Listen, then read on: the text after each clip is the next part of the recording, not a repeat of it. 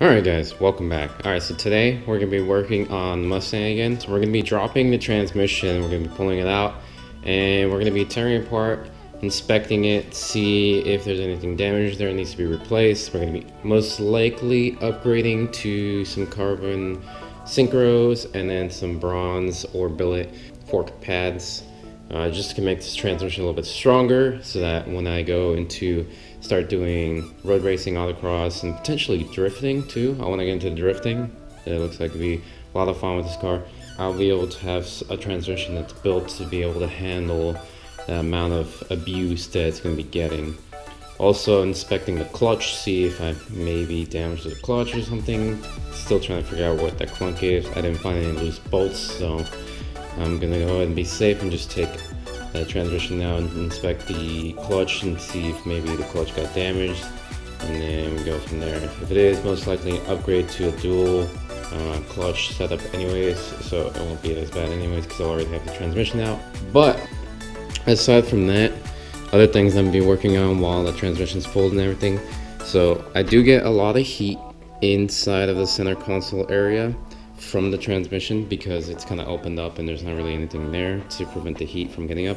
So I'm going to be putting up some plating or some heat shielding on that center like transmission tunnel area, and then putting a little bit more padding on here on the part where the center console goes to try to minimize some of that heat soaking into the car. Obviously now that I have the AC fix, it's not as big of an issue, but when I didn't have the AC fix, it does get hot in there, and since I plan on tracking the car, I'm not going to have the AC running, so I don't want that center console area getting hot and then kind of getting onto me. Obviously race cars get hot, so I mean you're going to have to live with that.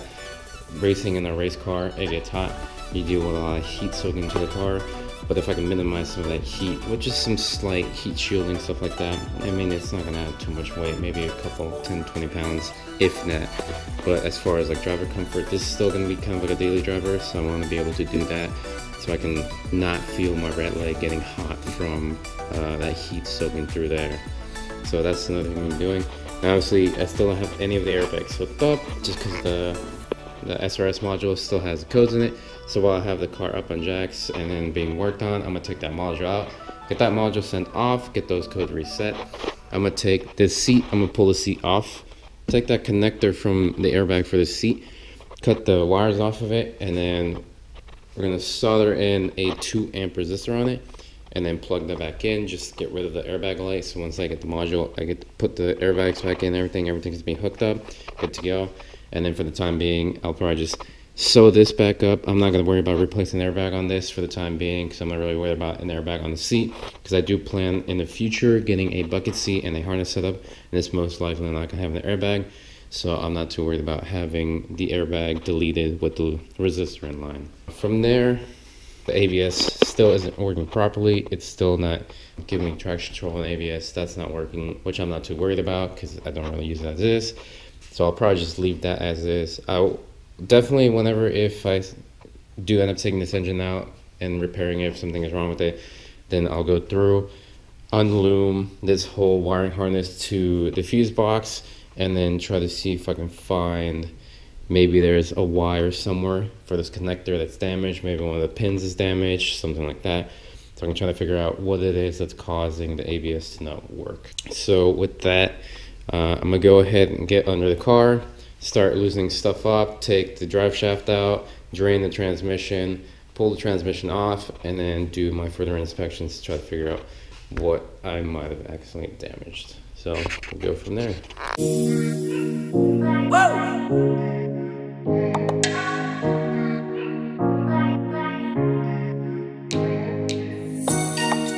Alright, transmission is drained, the fluid looks pretty good. I don't really see any flakes in it or anything like shiny.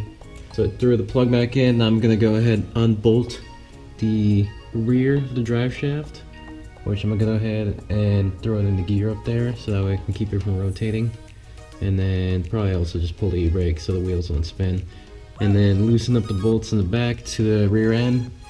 And then once I loosen those, pull the drive shaft out, slide the drive shaft back. You might have also noticed back here, I have a very slight leak on the back of the tail housing.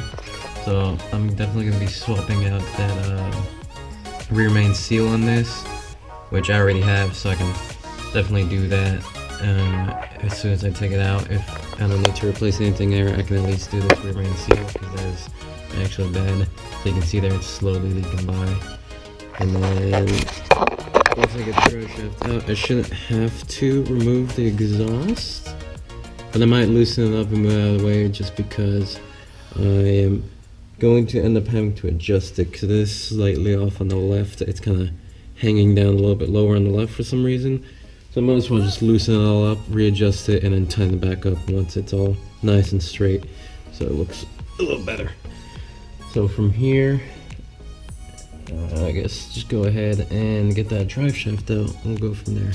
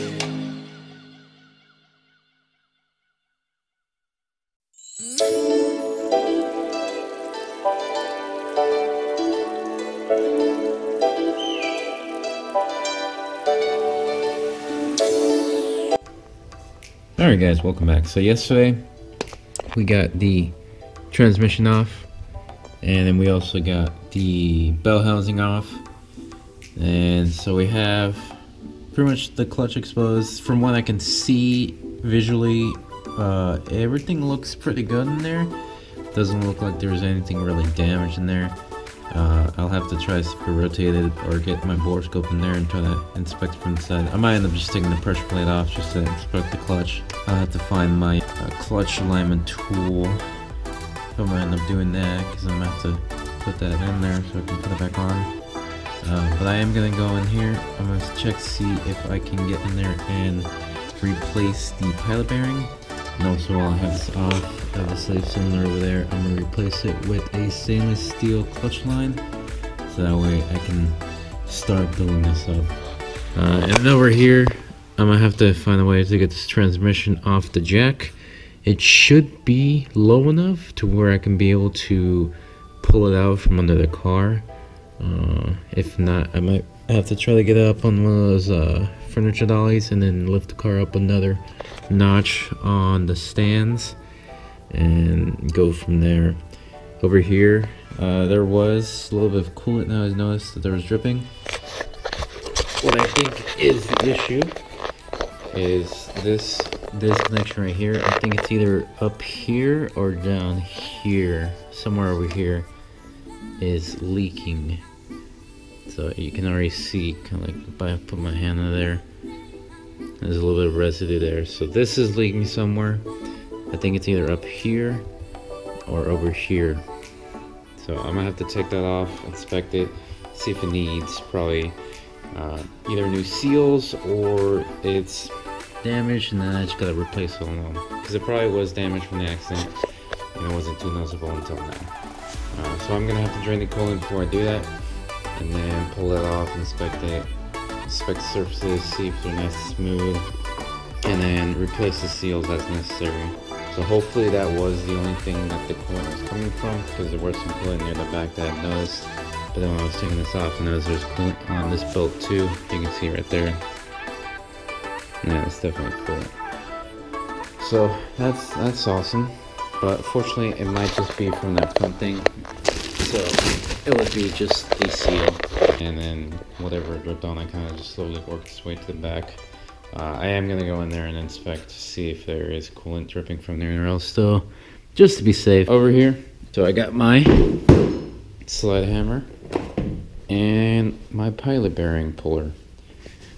So together, and actually, hopefully they fit. I imagine it will because they're by the same brand, OEM. All right, got this, and I got my slide hammer. All right, well, went in there, tried to see if it'll fit. So definitely, this is not long enough to slide in there with the clutch still on. The clutch itself gets in the way. But also at the same time, I think these teeth are way too big. They're bigger than the inner diameter of the pilot bearing.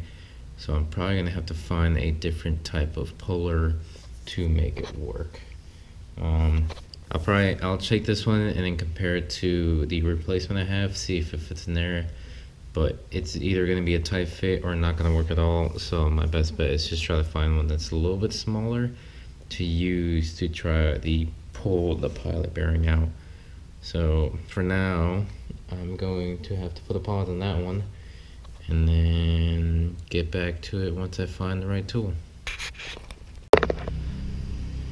Okay, so I didn't end up recording because I didn't want to record myself hurting myself or dying just in case. But so can you see right there? So that jack stand in the back, I removed the transmission insulator right here, and I braced it on the back here, and I slid over right beside the transmission, kind of laid down on my back, and then I put my arms underneath here. I didn't want to support by the input shaft. I didn't want to mess with the input shaft or anything like that, so I supported it from the front, lifted it up, then I used my body to push the transmission jack out of the way, and I took this towel, set it underneath it as best I could, and slowly let it down. And then from the rear I slid over and the same thing, just lifted it up, moved the jack out of the way, and then just made sure the towel is completely laid down flat underneath it, so I'm not like scraping it on the concrete. And I'm just slowly trying to pull it out, and it's very, very, very, very, very close. The only thing that's not clear right now is the shifter, which I'm probably just gonna end up doing. I had to raise the car either 2 or 3. I think it was 2 more notches up, which is a little higher than I would want to be using on these jack stands, but it should be fine. It's holding out. It was high enough to clear the height of the transmission itself. It's just not clearing the shifter. I need maybe another 2 inches. So I'm gonna go ahead, move this a little bit more over like this. Then we get the jack under here. And then I'll be able to just jack it up a little bit more.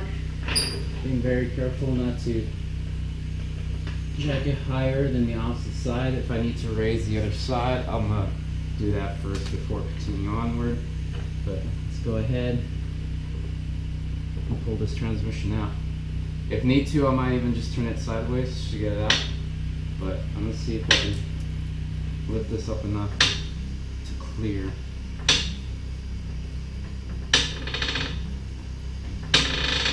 I think that's what I feel comfortable lifting it up. So I'll turn it a little bit sideways.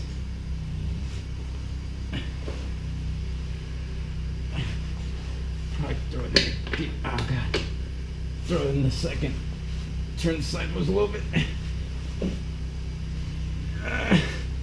Whew, okay, cleared that portion of the frame.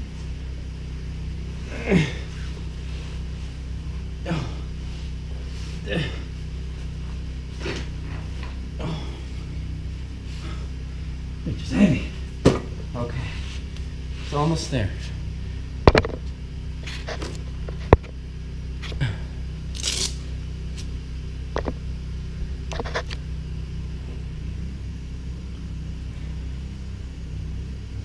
Just a little bit more.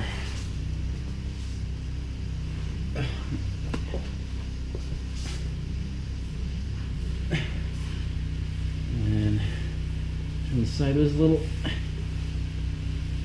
Oh, there we go. And she's out. All right, So, had my old roommate put this little table together. Not too shabby. Did it in the course of the day. So I gave him the specs for the length, transmission width, and the hole for the input shaft. Looking at the surface of the transmission now, there is, at least on the Magnum, faceplate. So this stud, I forgot to mention to him to make that second stud for this. But there's also this portion right here. I'm not sure what this is for, but that is potentially going to get in the way. So we'll see how that works out. Because I do have these little studs, the little alignment dowels. So you have these two alignment dowels, this surface where the hydraulic bearing sits, and then this rise right here. This is for the counter shaft, and then this little peg right here. So I'll just have to get a measurement from here, and probably just drill out a little hole myself. I'll probably have to get a saw that's about that size, pull it out of there. But let's go ahead, get this lined up, out of the way.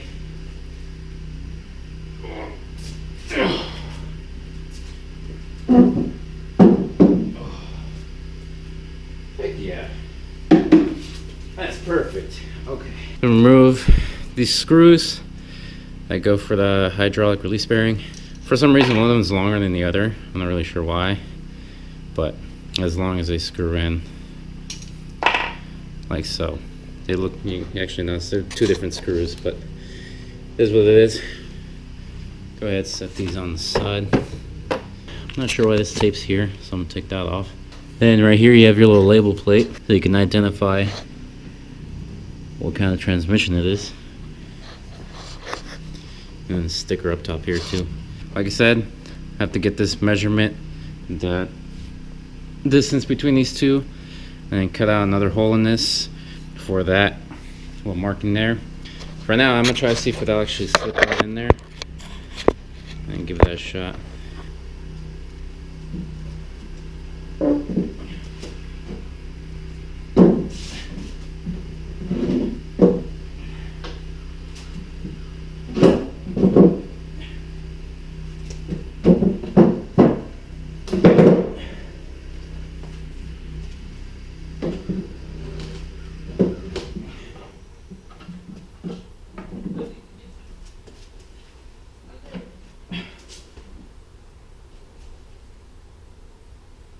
That's perfect. A little crooked, but that's not too bad. Alright, got the pressure plate and the clutch out. Overall, pressure plate looks fine. I don't see any specific areas where it was getting hot. Overall, it looks pretty good. Not too bad, not too shabby at least. The clutch itself, you can see it's kind of discolored a little bit, but overall not too bad. I definitely broke it in a little off. With these ceramic discs, you can't slip them, and then you can kind of see the reason why they get hot. The pressure plate's fine. The flywheel looks fine. This clutch itself, you can see the discoloration to it, but overall, it's not too bad.